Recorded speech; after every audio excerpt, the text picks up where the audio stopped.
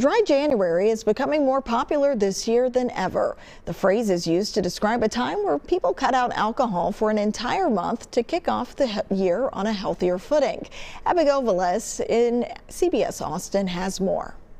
It tastes like it and it looks like it, but it's not. We're seeing people just rush into the bar excited about our non-alcoholic beverages. Chris Marshall is the owner of Sands Bar, a non-alcoholic bar in downtown Austin. He founded Sands Bar after his own sobriety journey. I had my first drink at 16, and by the time I was 23, I was in really bad shape. And as part of my sobriety journey, discovered that I wanted to help people. Marshall says business has been booming. Sales are just exploding year over year. My favorite drink at the moment is our Sands Garita.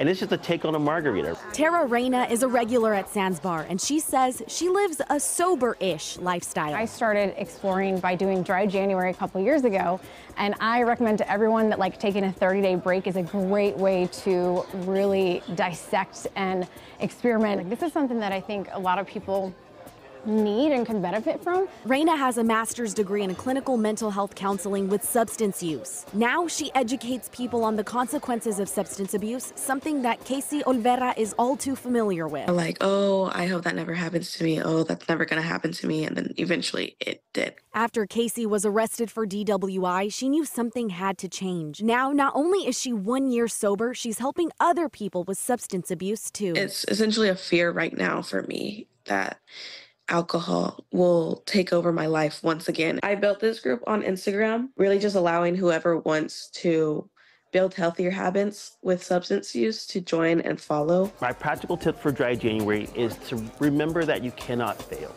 That as long as you're trying to evaluate your relationship with alcohol, that is a win. That is an absolute win. Reporting in Austin, Abigail Velez, CBS Austin News.